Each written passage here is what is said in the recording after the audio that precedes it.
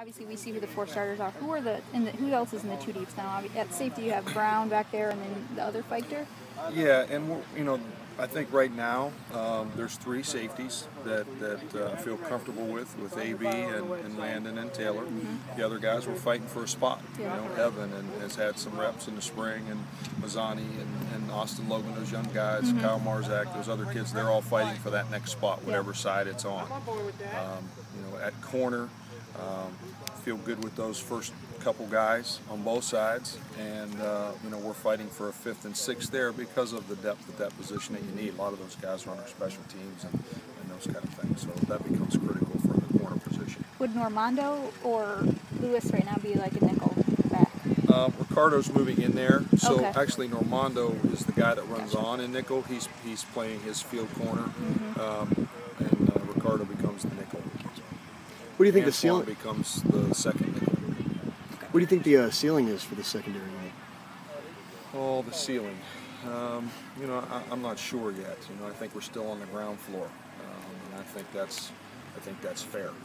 I think we have some work to do. I think the best news for me and our group is they're just dying to do it, and that makes it a lot of fun to coach. I just told them when we practice like we practice, you can coach them. You don't have to cheer on, run here and run there and all that stuff. They're running and playing, and now it's my job to coach them to do the right things.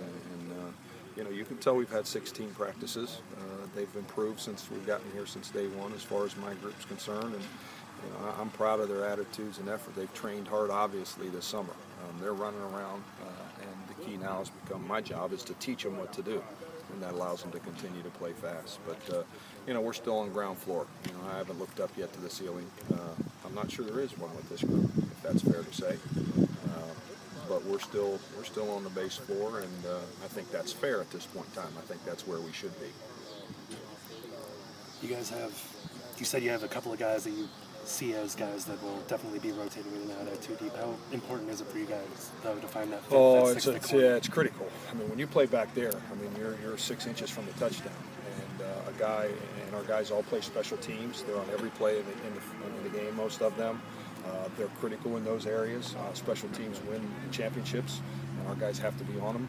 So it's critical as we get into the month of November that we've got some depth, and we have to develop players. And again, that's part of my job is to teach those young guys how to play. But we've got to come out of here with 8, 9, 10 guys. Right now, I would say that it's fair, and I wouldn't tell you anything that I wouldn't tell them. We probably have 6 or 7 that really know what's happening. The other guys are still in the learning mode, and again, that's what I'm supposed to do for the next 27 practices. So I think they'll get it. They're very eager to learn. They've trained extremely hard this summer. You can tell.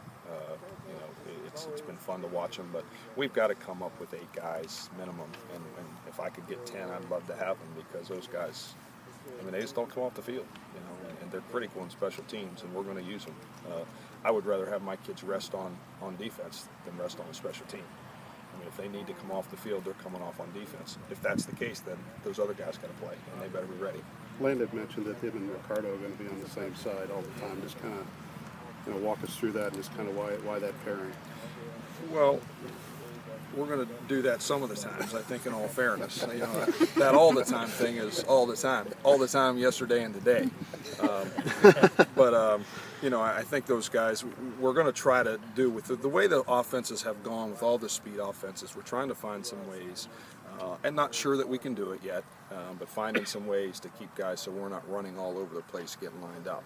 And you can't play defense without being in the right spot. By playing some left and rights, which a lot of teams do, it's nothing new. We did not do that in the spring, so we've changed over and put guys on the left side and guys on the right side. So, that's kind of what we've done. I don't know that there's necessarily a bunch of reasons. Most teams, I guess, are right-handed, if that was a reason that you were looking for. But, Frankie and those guys are on the other side, and the ball's on the hashes, 2/3 of the time anyway. So we'll see. Talking about a different part of the defense, what do you think when you watch Coach Freeman be so animated out there with the linebackers? Now he's helping that unit. I was blessed. I've known, Marcus, Coach Freeman, since he was with my brother at Ohio State. He played for him there. My brother actually recruited him. So I've known him for quite a while. I've had a chance to watch him. I've got a chance to coach with him. He coached our linebackers last year where we were at before. And as the coordinator, I really appreciated his enthusiasm. A tremendous effort guy. I haven't really seen him 1 second out here since we've been out here. I got up my own problems. So you can tell how animated he is. But, I really appreciate his effort and attitude toward football. He's a young football coach that has a tremendously bright future. And, he worked his rear end off for us the last couple of years. And like I said, I've known him a long time. He does a great job with our players. And I think they respect how hard he works.